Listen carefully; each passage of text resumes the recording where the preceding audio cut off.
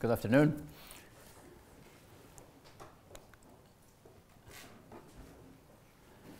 Well, it's a big pleasure being here. Thank you very much for your interest to come here to listen to us. And so I think we've been here for the second time. I was accompanying actually one of our leaders a while back when he came here and spoke. But I'm very grateful for your interest. It's an honor, it's a pleasure being here. As you know, Afghanistan, there's so many things going on, but I'll keep my discussions a little bit focused on the issue of peace and reconciliation. For two reasons. First, it's an important and a vital issue for us. And then I really would like to benefit from your input too, but also give you some hint on what we have learned, how peace talks are conducted. Issues that I will cover, actually, the issue of pluralism and parliamentary and presidential election, that's an important issue for us right now. So I'll briefly cover that, but if needed, we can actually talk more in detail about the prospects of the presidential election and how the parliamentary election went in Afghanistan. On the peace talk, answering some basic questions that Afghans and our friends have, like why should we talk to Taliban? And where should we talk to them with? Should it be Kabul, should it be Islamabad, should it be Doha, should it be Moscow? And what are we talking about so far? It's been 6 or 7 rounds of talk, or it's been a series of contacts since 2004. Is there a national consensus in Afghanistan about peace? Do Afghans really want peace? And what has been accomplished so far, and what is the roadmap for the future? And also the role of the international community, our friends in the US, EU, UK, and other, and what kind of political participation we would like to see by Taliban in the government if the peace process is successful. So, and what we have learned.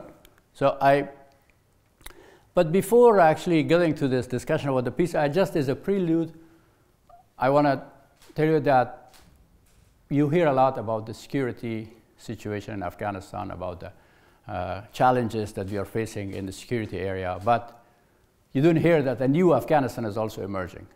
An Afghanistan that free media is a fundamental piece of it, an Afghanistan where we have a parliament, an Afghanistan where a new generation of Afghans who have been educated in the past 18 years without the influence of Taliban are increasingly taking the charge of running the country. We have significant number of very young leaders in Afghanistan, especially deputy minister, minister level, men and women both. For instance, our ambassador to the US or ambassador to the UN are young, very capable Afghan ladies that were educated post-Taliban era, and they're leading our diplomatic efforts there. And a significant number of children, more than 9 million children are going to school. 1/3 of them are girls. There's room to improve the quality of education, but the fact that these numbers of the universities exist. When we went back in 2001, there was one university in Afghanistan, mostly about 4,000 students, all boy with no exception. Now we have actually close to 400 institutions of higher education, including 86 universities. Some of the universities, the quality is so good that Afghans refugees are coming from Pakistan, from Iran, other places to enroll in these universities because that caliber or that quality of education is not available in neighboring countries. So, and again, if there is time, we can talk about that. Afghanistan is more and more actually has a private sector-led economy. The income that's generated in Afghanistan, the revenue that the government collects is increased significantly. But the main, and I'll also cover briefly the issue of pluralism in the elections. We did have actually a parliamentary elections in October, in late October of last year, and finally the parliament was inaugurated last week. And it was the first elections entirely and completely actually managed and organized by Afghans with no participation of UN or other organizations. 2,500 candidates ran for 250 seats of parliament, and the new parliament was, as I mentioned, was inaugurated there. And the presidential elections are scheduled for late September, and the government, President Ghani and the government is fully committed to make sure that this election takes place on time. It's not going to be an easy election. There are security challenges. It's not going to be the most, to be honest, the most transparent, the most democratic election, but it will be and it must be an election acceptable to the Afghans.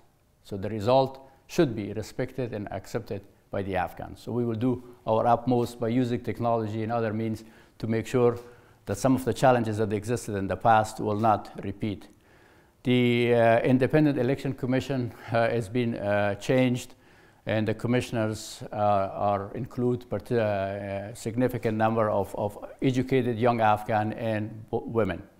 Close to 9 million Afghans have registered to vote, of which 34% are women.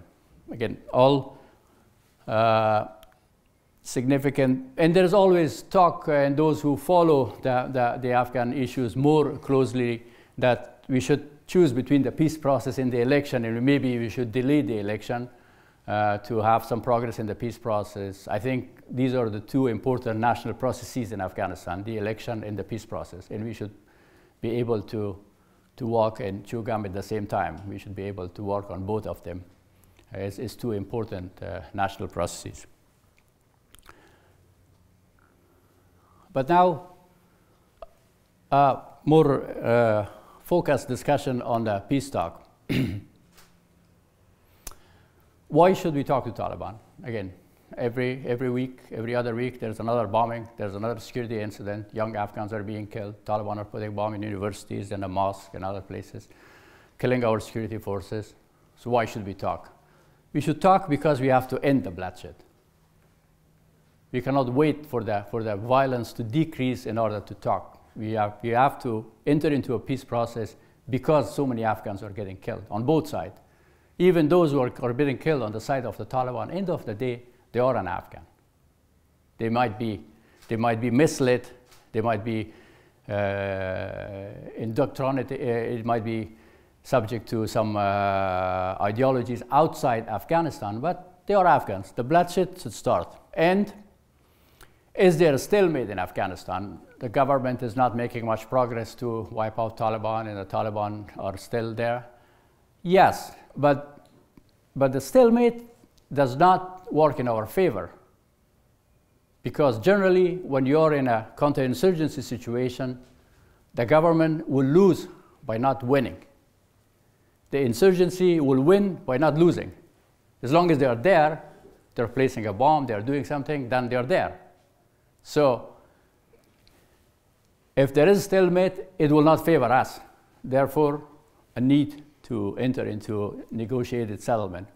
And another issue that you hear about Taliban controlling 50% of Afghanistan, 5% of Afghanistan, 90% of Afghanistan.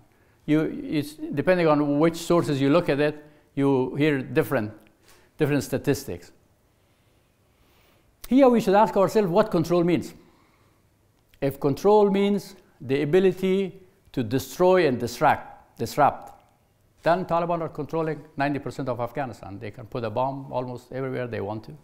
They can train a suicide bomber anywhere they want to. But if control means winning the heart and mind of people, if control means delivering services, educational, health care, and other, then they don't control even 2% of Afghanistan, because they're not delivering any of these services to anyone, anywhere. And that's the difference. Again, when you are a government, you are in disadvantage. Control for the government means the ability to deliver services. Control for the insurgency means the ability to destroy services. And it could take us 2 years to build a school. It takes half an hour for Taliban to throw a hand grenade into the school. So control has different meaning for different part of this.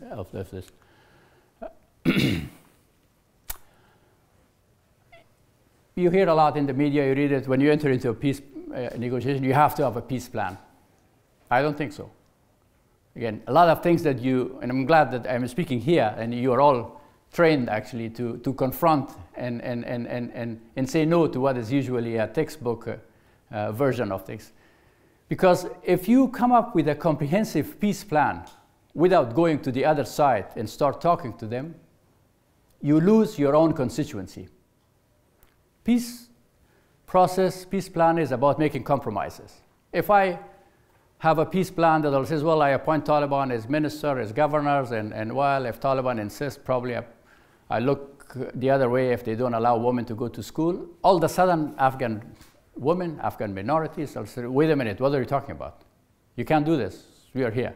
So if you cannot have a comprehensive peace plan until you enter into a peace negotiation. You have to have a peace concept. And once you enter into a peace concept, then you develop. It's like getting married. You cannot start buying a dress and planning the party and a guest list and desserts and food while you have not proposed to the other side, or the other side have not said yes. So this is how it works. Is you can go ahead of yourself. So, but a real peace plan anywhere. I served in Colombia as ambassador, so I traveled there a lot with President Uribe and Santos and others. So a real peace plan is always a covered peace plan. A public peace plan is a PR document. It's a public relation. Oh, we are committed to the peace. This is our plan. A real peace plan is not going to work in a big conference room through Twitter accounts. It's done through small group of intelligence officers probably quietly sitting somewhere for months and then reaching an agreement. So we have to be mindful about public positioning and private positioning in the peace process. Are we negotiating from a position of strength? Something that you also hear and read in the media. You should enter into peace talk from the position of strength. Again, I don't think so. If I'm in the position of strength, I wipe out the Taliban. There's no need for me to go to talk to them. If they're in a position of strength, they'll take us out. So we enter into the peace talk from the position of mutual weakness. We know that we have to accept them, we have to work out some solution, and they know that we are a fact, a reality here, and they have to deal with us. So you enter into peace process from a position of mutual weakness with the aim of further weakening the other side. And the other side knows that. That peace process for us means further weakening Taliban, peace process for Taliban means further weakening us. Yeah, but we have to do it in a way that not to lose the trust. Because if you do too much of trying to undermine and weaken the other side, then the peace talks will break down. There's no trust. You have to keep the trust. You have to do it in a clever way. Afghans, even the Taliban foot soldiers, are, as I mentioned, are tired of the war. We had a ceasefire during the holidays last year in Afghanistan, Eid holidays, and Taliban came to the cities. They start taking selfies with our security forces. They start having ice cream, actually, in downtown Kabul. But it means that they are also tired of war. They are not buying that argument that, well, there's all people living in big cities like Kabul, they have to be killed or wiped out. And so are the other Afghans. Even there are pictures, actually, of our security forces actually taking a picture of it. So mutually we know and we want peace. And another fallacy or myth that you hear that there's no military solution to a conflict. Again, I don't think so. There's always a military solution to any conflict. The best solution to any conflict is a military solution if you can afford it. So, World War I, World War II, there was a military solution. Germany lost, and then there was some talk after that, but the solution was military. There's always a military solution to a problem if you can afford it. But in this situation, neither us nor the Taliban can afford the military solution. So that's why when you read these things, sometimes in the newspaper, it's not true. There is always a very good, very lasting solution, a military solution, but if you can afford it. Again, is there a national consensus in Afghanistan? As I already mentioned that, yes, people are tired of war. It's been 40 years since Soviet invasion. Different type of killing takes place. I was talking with one of the Taliban leaders from my hometown in southern Afghanistan, in Kandahar, and the guy said the guy's lost a limb and his wife was killed in a drone attack, and he said, and his grandson is now fighting. I really worried about my grandson. I thought it was the right cause and I didn't care, but now that my grandson is actually fighting with the Taliban against the government, I'm worried that he might get killed. So it is personal now, that everybody has paid a price for that. And the same thing on our side. And again, many families have lost many children. So that's the peace jirga recently was held in Afghanistan. We have this tradition of Grand Council that called all Afghans and asked them and talked to them. This is going on for years, for thousands of years in Afghan history. That's been a little bit now formalized, and the government get more involved to put a structure to it. It's about 3,200 delegates came, 30% were women, and they all said, we really want a peace. And they put forward a roadmap for how to proceed. But as I mentioned, one thing is the desire for peace, and one thing is that peace means different things for different people. If you are in Afghanistan, an Afghan woman going to American University of Afghanistan and enjoy high quality education, or if you are an Afghan girl working for the government as deputy minister or a spokesperson, for you, you want to keep your rights and privileges as an Afghan citizen. You're entitled to that. These are your constitutional right to go to school, to have the privileges. But if you are the mother of a foot soldier somewhere in southern or eastern Afghanistan that lost two child, and then one of their children is enlisted in serving in our national army or national police force, you have a different expectation from the peace. And we should understand that. That's why we all want peace, but if there's 30 million Afghans, there are 30 million different interpretation of what kind of peace. What will be a just peace? What will be a peace acceptable to the Afghan people? So, and what is the agenda for the peace talk? That's a key point, and that answers a lot of your questions about the progress of some of the talks that are taking place in Doha, led by American and their capable representative, Ambassador Khalilzad, who is a good friend of mine, and also some of the challenges and issues that are associated with that. So there's 5 issues. The first 2 issues are very important for Americans. And in these 2 issues are the U.S. withdrawal or U.S. drawdown, depending on how you look at it. Even on that issue, I'm sure there's not full consensus even in the U.S. Of course, President Trump probably would rather have a withdrawal because he promised as part of his election campaign that he'll get the boy back home. But if you talk with the Pentagon or other institution of the military, they might have a different view on the type of U.S. footprint that's necessary in Afghanistan. And so either way, what we expect, we want to have a responsible and gradual withdrawal. We don't want a collapse of the situation. And that's something that not only we are demanding it, our European ally, UK and others that we serve, they would rather see that. And that is an issue that will be sorted out. As I mentioned, the 2 first issues are relatively easy issues. So maybe U.S. asks that we would like to keep, say, I don't know, 3,000 troops in Afghanistan, and Taliban says, no, 300. So there will be a compromise somewhere in the middle.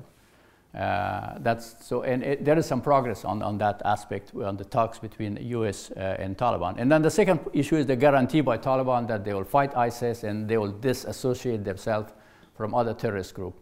Again, something easy to do. They will denounce terrorism. Taliban will denounce terrorism, issue an elaborate statement.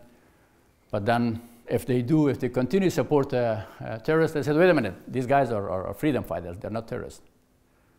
So there's a different interpretation of what terrorist means. So, but as far as issuing a statement of saying, oh, we don't have anything to do with terrorism, all the organizations, actually, all the governments, organizations, financial sources that support terrorism, they say, oh, terrorism, no, we have nothing to do with it. These guys are freedom fighters. They're fighting for their legitimate rights. So, again, not that difficult to accomplish that. And then the third issue is the 3rd, 4th, and 5th issues are important for us as Afghans. It's our life, it's our future. And the 3rd issue is the political perception of Taliban in the government. What will be that nature? Are they going to be the government or part of the government, in central government, in provinces where they have more influence? So it's a tough issue to be negotiated and worked out, and that will require some time to do this. And ceasefire, also an important issue. for both sides. But ceasefire is, I understand, again, in order to succeed in peace talks, and again, based on my experience, it's not what I say, what I want, what my slogans are. It's you should put ourselves also in the position of the enemy, of the other side, where they are coming from. Otherwise, the peace talks will not go anywhere. So naturally, Taliban will not agree to ceasefire, because if once they agree to ceasefire and tell to their fighters, jihad is over, fight is over, then their fighters are gone. It's very difficult to reorganize them. So they know that. And the problem for Taliban on accepting the ceasefire is that Taliban are just a military machine, a fighting force. They're not an ideological movement like the Maoist in Sri Lanka that says, well, when we succeed, we distribute the land to everyone, we do this and that. It's not an ideology behind it, which was the case, say, some Maoist insurgency in many countries, or some other organization that had an ideological and an intellectual, actually, platform that they were fighting for. They're fighting to get rid of the infidel, and that's it, and the infidels are gone, so what's next? So that's why they will not agree easily to ceasefire, because they will lose influence. And that's why the peace process could take longer.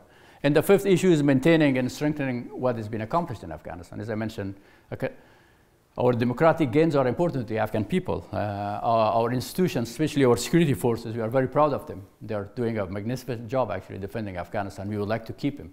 And so any part of the peace process should maintain institutions and democratic gains in the country.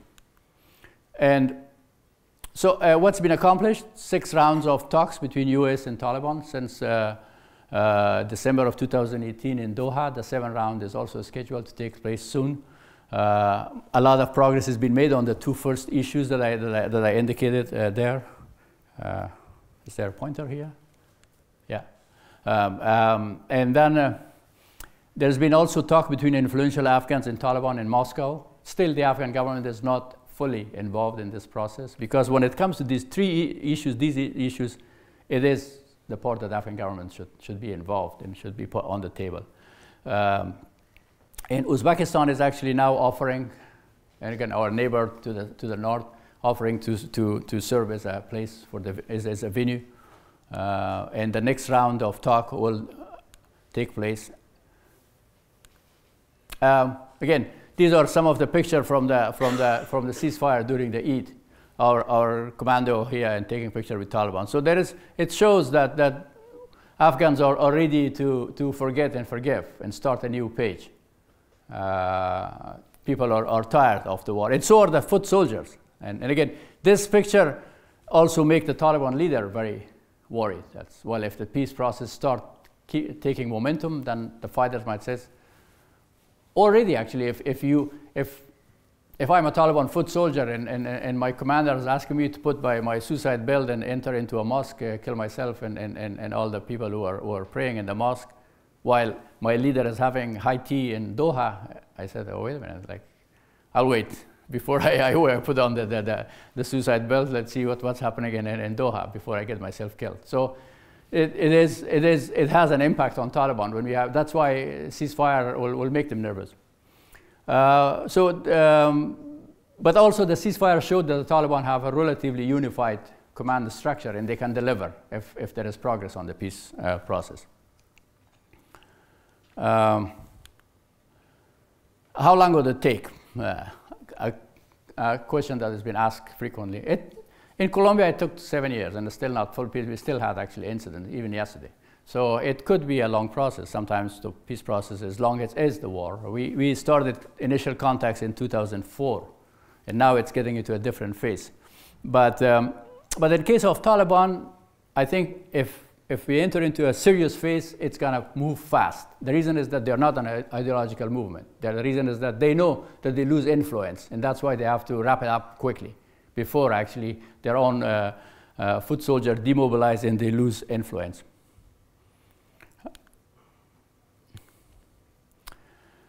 Lesson learned so far, first, we need strategic patience. It's not going to happen in the next week, It's going to be a long process, and you have to be ready for that.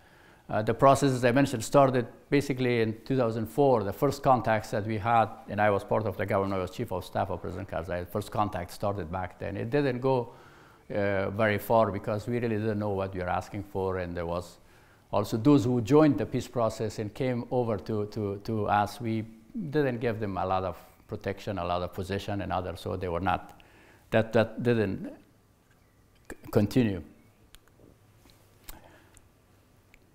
Something that you hear in the news, again, 6 rounds of talk in Doha, 1 round of talk in Moscow, 1 round of talk was scheduled in Islamabad, it was cancelled. Beijing is offered, Tashkent is now the new venue. What's going on? Listen, too many places, too many players?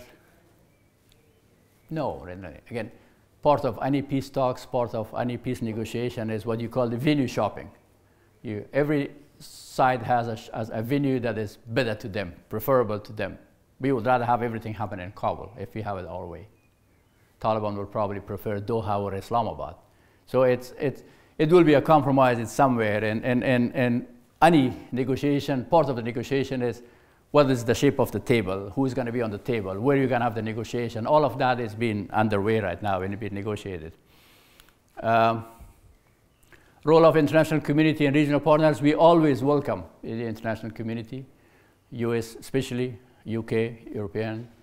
We have very actively seek the support of Pakistan, an important country for peace and stability in Afghanistan. Taliban are based there, and Pakistan is facing the same challenges that we are facing because of extremism and terrorism threat in Pakistan. So they're all welcome to play a role. But the Afghan government should be the main partner at the table, because the fight is between our security forces and Taliban.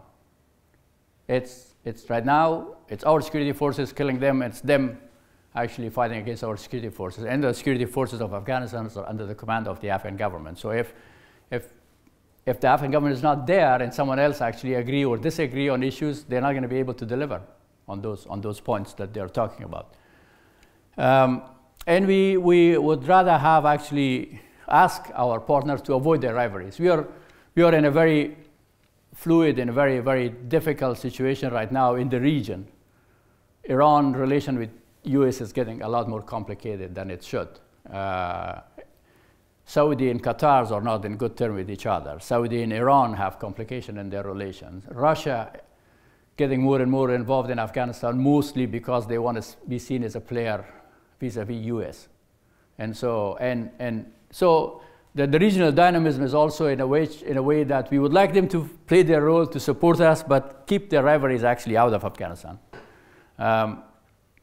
The future role of the Taliban in the government, we have no precondition that they will be included or excluded, but I know, it is my personal opinion, I know that they're not going to compete through participate in a democratic process to run for the mayors or for the president or any other job. They have to be given some privileges because, as you know, the extremist group nowhere in the world, especially nowhere in the Islamic world, do well through elections and ballots. So they want to have a privilege, not through democratic processes. And it may lead to new coalitions. It may change some of the existing setup in Afghanistan. But if the peace is our priority, we better be ready for that and work toward that. But one thing that Taliban knows, and Afghan also agree with that, is Taliban is not going to be able to govern by themselves. Taliban are not a mystery like ISIS in Syria, that let's run over some posts and let's take control and then declare Islamic Caliphate, and then we'll see how it's going to work. We know how Islamic Emirate of Taliban work. They were a government in Afghanistan before 9/11. And there's not a lot of appetite to see this being repeated internationally, regionally, or among Afghans. They know that too, that they're not going to be able to govern among themselves. And their biggest funding source, Pakistan right now, has so much economic trouble that Pakistan also know that they're not going to be able to fund a Taliban government in Afghanistan. Even if they win the war the way they want it, to impose Taliban as a government in Afghanistan, this is going to lead to further isolation of Pakistan and Taliban. So this is it, actually, the main points about the peace and reconciliation, and we'll have to answer your questions on that or any other issues related to Afghanistan. Thank you.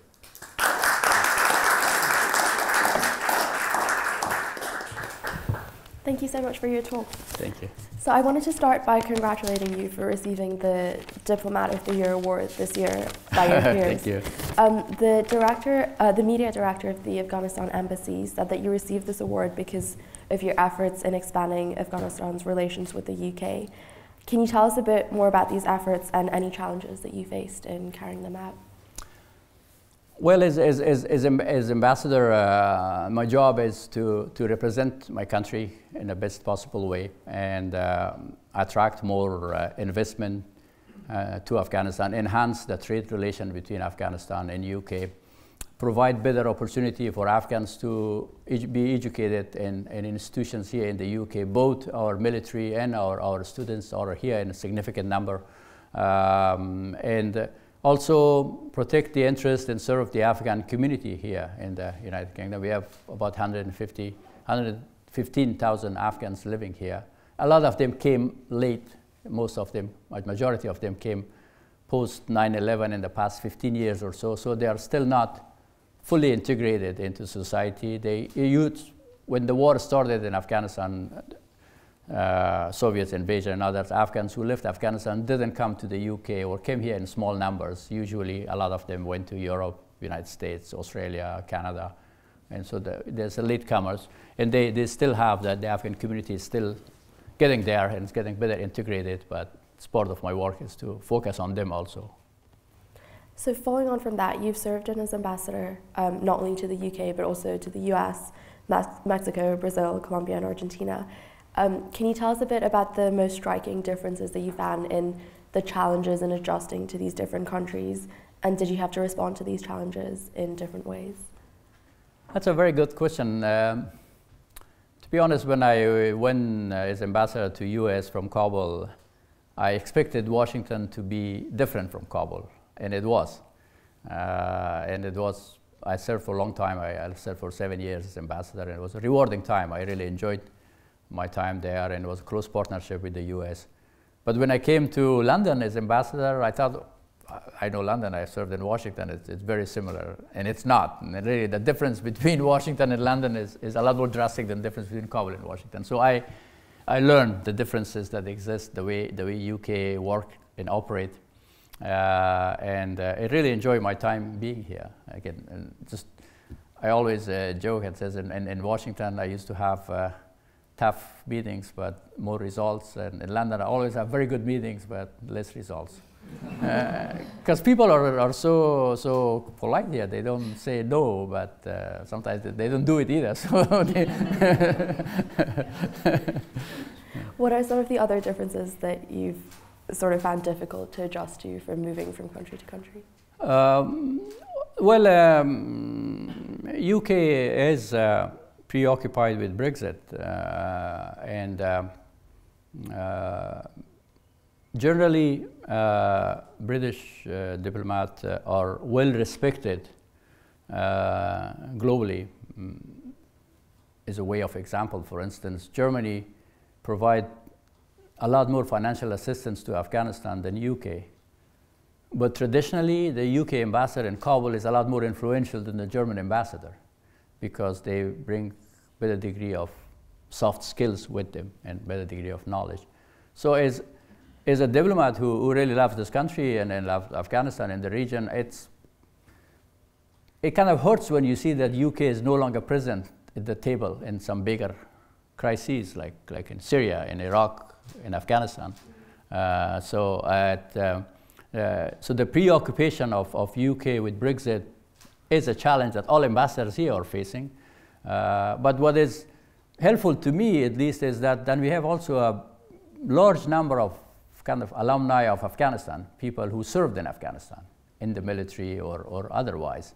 And they do care about Afghanistan. Despite serving in some of the toughest area in Afghanistan, they recognized our struggle. And so I can count on them. And some of them are in very high-ranking position in the government. So they are helpful, even if if Afghanistan is not necessarily their portfolio, especially people in the military and the cabinet office. And how do you plan to address the preoccupation with Brexit in carrying out your work in the future in the UK? We have to take it as a fact. Unfortunately, a lot of really capable, creative, and energetic minds at the FCO are observed by FCO. That's a fact. So we are working with UK fortunately has also a capable and a strong embassy in Kabul.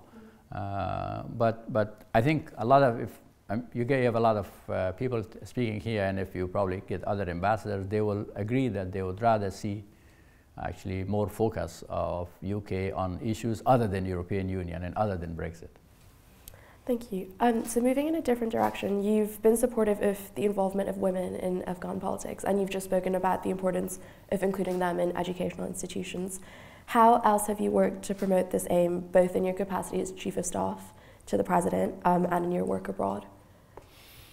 Well, as Chief of Staff, especially during the critical years that we were building the institutions in Afghanistan, you have, and a Chief of Staff is an important, powerful position, especially when we didn't have Parliament, we didn't have all the other institutions. So we were able to take a lot of decisions kind of on the spot and quickly to make a difference. So I'm really proud of what we accomplished in those 3 years. Could it be done more? Probably yes. You always look back and it says, well, because there is always what they call a golden era after any intervention or any war ended, so you can do a lot more. When you look back, it says, well, I wish we could do it. But honestly, we did what we thought was right for the country, but we didn't know all of the stuff that was right for the country. A lot of us went there or without proper training in education on state building, on institutional building. We were committed, we had our emotions, from people like me to our president, many others, but we really didn't know what it takes and how you do this. And we were also influenced by people coming from abroad with ideas. A lot of it's good, with good intention, but not necessarily the most lasting way of bringing about changes to the country. So in the work that you did do, in what ways did you promote involvement of women in Afghanistan politics? What we did is actually we changed a lot of the laws that were on the book. For instance, the Afghan parliament, by the law, must have 30% Afghan women in the parliament. So you change a lot of the existing structures and laws to provide for better participation of women. Does it change everything in the society? Not necessarily, because the impediment that women are facing in countries like Afghanistan, it's not all law-based, a lot of it's culture-based. And you cannot change a culture by a decree, by a new law. You will change the culture by education. And so that's the part that we did change a lot of laws. We did create institutions. And again, there's a lot of debate. We created the Ministry of Women's Affairs, and there was a lot of debate, do we need this? Or it's better actually to have well, my argument was we don't need a Ministry of Women's Affairs, we need a Ministry of Men's Affairs because the problems are men. So, and we should focus on educating them. Women are doing their job, it's just men, we that we are not allowing them to do theirs. So it has to be a Ministry of Men's Affairs too, instead of Women's Affairs. Or it should be actually each department and each ministry, each department should have a directorate or an office in their own institution for women's affairs, instead of, because once you have a Ministry of Women's Affairs, you kind of check the box and you did your job, and then you don't feel like doing anything more. But these are all the issues and debates that you would have to decide, and then when you look back and says, did I do the right thing?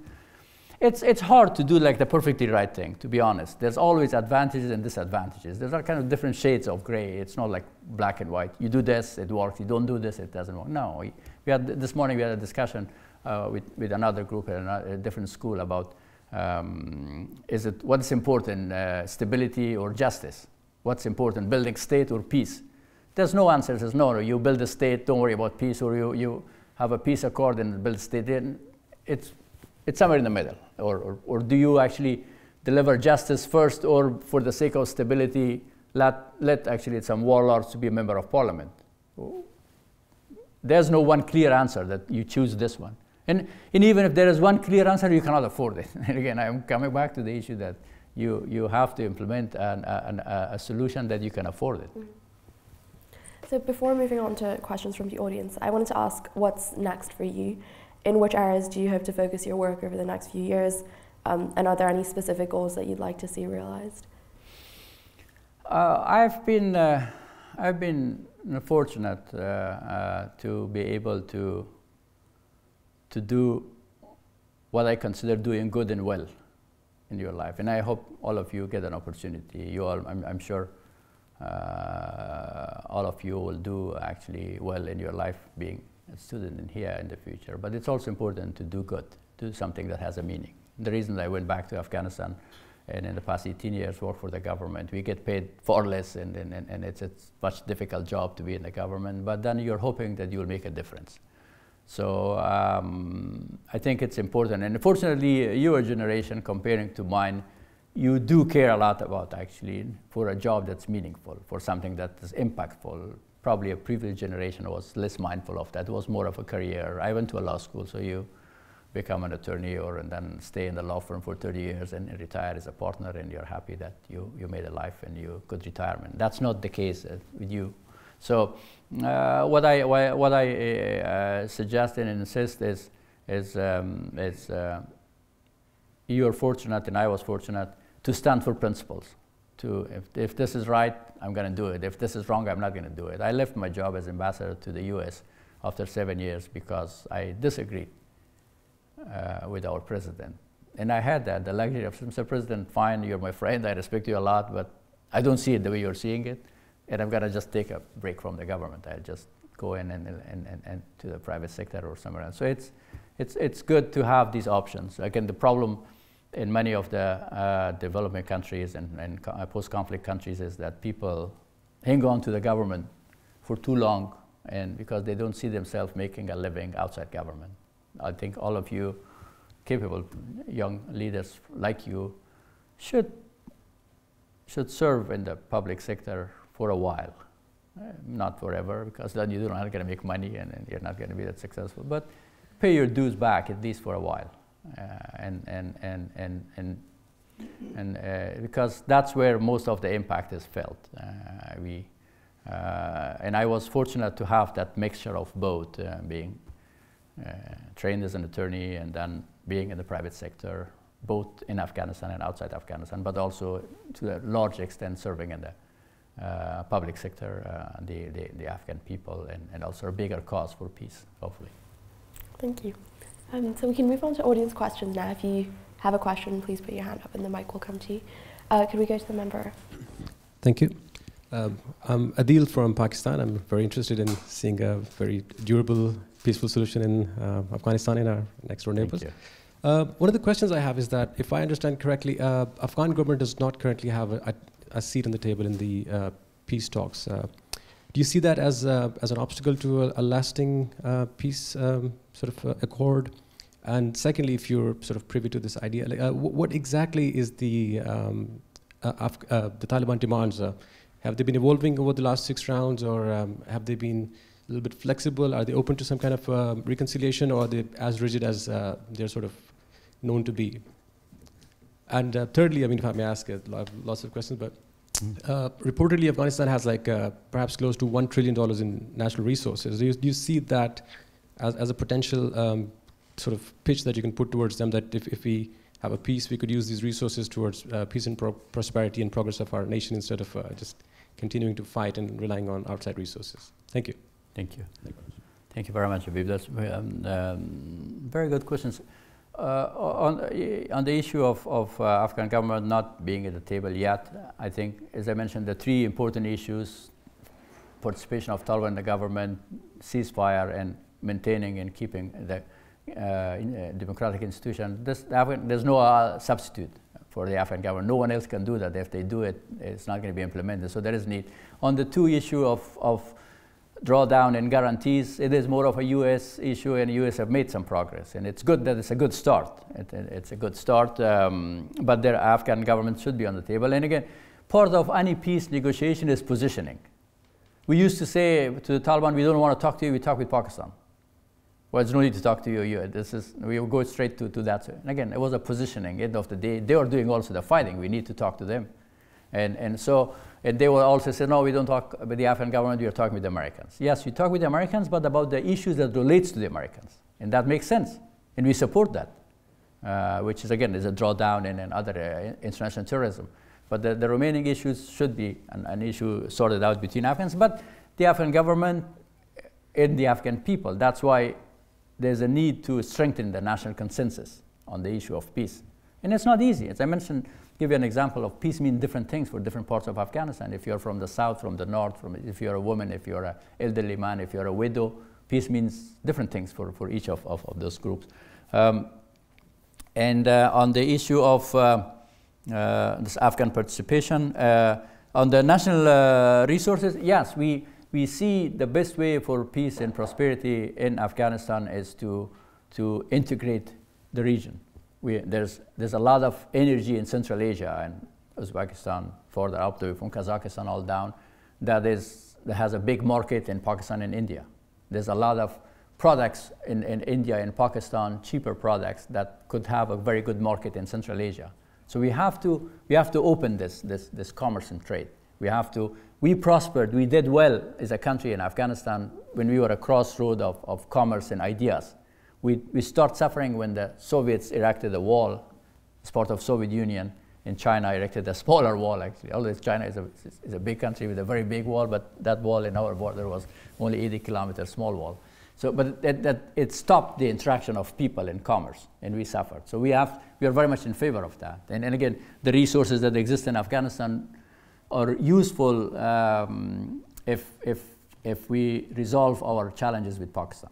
The way to get this out is through Pakistan or through Iran. Iran has its own challenges now with sanctions and other issues. So it is a regional integrity and mutual dependencies that we have to be dependent on Pakistan. Pakistan has to be dependent on us because we all have an obligation to deliver services to our people. If there is no electricity in Kandahar, is as bad as not electricity in Karachi.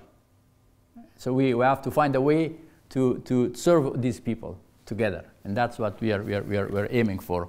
But we have not making progress, to be honest, on some of these issues, because some of the leaders, especially military leaders in our parts of the world, in Pakistan, they don't think economically. They still think politically. We have to learn in countries like Afghanistan to start thinking economically and get away from thinking too much politically.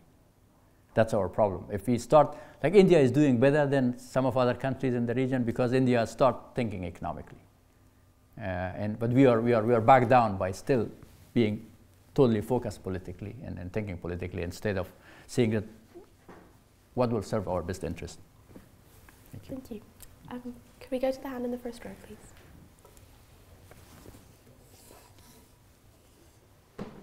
Hello, Ambassador. Thank you for a beautiful talk. When I was in Afghanistan, I was talking to the people there, trying to understand the conflict that was there with the Taliban. A lot of them brought up the Durand Line, and it's the border between Afghanistan and Pakistan. And I know it's a very complicated issue, but I was wondering if you could talk a little about it and mention any of the solutions that you think might be there, because according to them, that was one of the main issues that was still causing the conflict up until now. So any insight from you would be amazing. Thank you. Yes, it's an emotional issue both in Pakistan and Afghanistan, a difficult issue to talk about, to take a position about it. But because the Durand Line divides actually people on both sides of the border that otherwise share a lot of similarities, cultural, linguistic, and other heritages. But a lot of the border do the same thing. And again, our border with Uzbekistan also divides people that are Uzbeks on the other side and some Uzbeks on this side. So I think, and again, instead of overemphasizing it politically and trying to avoid any serious discussion about it, we have to think about it economically. We have to find ways to enable good Afghans, normal Afghan citizens and normal Pakistani citizens to cross the line or the border and prosper by conducting commerce and trade, like the border between France and Germany, for instance. Politically, it's a border, but economically, people can cross. So I don't think that the solution is to build a wall or barbed wire and divide people. It doesn't work. We have seen that wall and division policy. And as I can give an example of Soviet Union, we are doing better with the Uzbeks because there is more openness between us than it was under the Soviets, that when everything was closed. I think the solution is to provide more facilities for people, good people, not actually bad elements from both sides, good people. Because when you close it actually to normal commerce and trade, then the bad people, the narco traffickers or the terrorists, they find a way anyhow to cross it. We have to facilitate better interaction between the people on both sides to be able to cross the border, to conduct commerce, and to prosper actually collectively by doing more business with each other. There's a significant amount of smuggling going on between Afghanistan and Pakistan, and sometimes our friends in Pakistan complain about that because we have, like, say, 10% tariffs on tires or on cigarettes, and Pakistan has like 80%. So it makes sense for someone to bring it into Afghanistan and then selling overnight to Pakistan. So the challenge is it's not the problem, it's not really the border, or the problem is that we have to harmonize our trade policies. We have to probably increase a little bit or do this, or Pakistan have to decrease there. So you harmonize the trade policies, and then you overcome the challenge of smuggling. Because if it is, as long as there's a difference of, we have, say, 20% cigarette tax, and Pakistan has 100%, well, there's room for someone to make profit. So we have to look into that as an economic issue and find ways for the people to prosper collectively. I think we have time for one last question. Could we go to the hand in the back, please? Thank you. Thank you very much for your talk, Ambassador. I have a question, and it's you've covered the rights of women, and we all know that they were oppressed under the Taliban. You mentioned that they had an ideology of wiping out the infidel. Does the infidel in this case include members of Afghan religious minorities as well as the foreigners? And if that's the case, if there has been ethnic cleansing under the Taliban, do you think it's morally defensible that the US is not only sitting down with them, but also asking their taxpayers to pay for their expenses? The travel expenses, you mean, yeah? Yes. Okay. It's a tough question. Have Taliban changed? They are no longer terrorists. Are they terrorists? Very good questions. Painful questions, tough questions for Afghans. It's one question that you ask it is an academic setting. It's another thing than when Taliban have killed your son. Or Taliban have burned actually your vineyards or orchard in Afghanistan. It's a tough question. But the necessity of peace requires that you talk to the terrorist. It's as simple as that. Peace talks is talking to the terrorist. You change the definition because you don't have any other option. You cannot impose a military solution to that. And that's where the painfulness of the peace process comes. That's why when I mentioned that you have to keep the consensus among yourself, it's hard. It's not difficult. It's very difficult. And the concern you raise, I hear it many times from Afghan women. It says, don't talk about peace unless you really talk about our rights. And we will protect it. We were proud of it. And they're right. And they should. And they must. And they should not allow people like me or our president to talk on their behalf. They should defend that. These are some very, very tough, decisions that you have to make. But peace is about making compromises. And these compromises are painful. Peace is not, it's a beautiful thing, it's not. The beautiful thing is when you just wipe them out and then declare victory. But we can't do this. We don't have the means to do that. So you're right, it's again, and the US is, if not only US, in the world, what US in one point considered freedom fighter against UK listed them as terrorists. The nationalist movement in the US was considered a terrorist movement here, and then you change the definition. So you change the definition, but does it change their nature?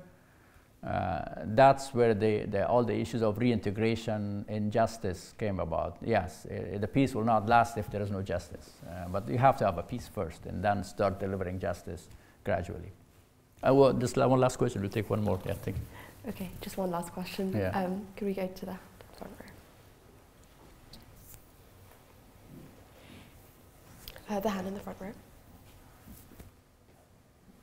Thank you, Ambassador, for the great talk. I want to go back to domestic politics in Afghanistan.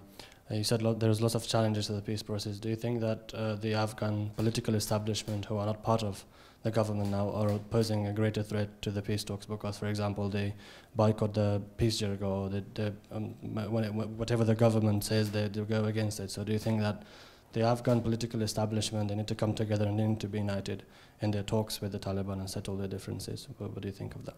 No, I agree with you that the Afghan political establishment, the Afghan elite, needs to be united on taking a more unified stand. It would not be a fully unified stand, because I keep mentioning that 30 million Afghan, 30 different interpretation of the peace, because the impact of the war is different on each one. But I hope that they put the national interest of the country, the necessity for peace talk, ahead of their personal interest. Dealing with the peace process on a tactical basis, trying to have a peace in Afghanistan because of a deadline of somebody in Afghanistan or outside Afghanistan, is not going to be helpful. We have to have a strategic patience on that, and then we have to be ready to do sacrifices to accomplish that, instead of trying to direct the process in a way that will benefit a particular person or group. But I totally agree with you. They will come. They will be better respected. They will have further respect and lasting impact in Afghanistan if they provide actually a unified approach. But they have their rights. They are entitled to have different opinion, different interpretation. That we cannot impose upon them. But it has to be the national interest of the country, and the ending of the bloodshed is a first priority, and then their interest. Thank you. Unfortunately, that is all we have time for today. But please join me in thanking the Ambassador. Thank for you. joining us.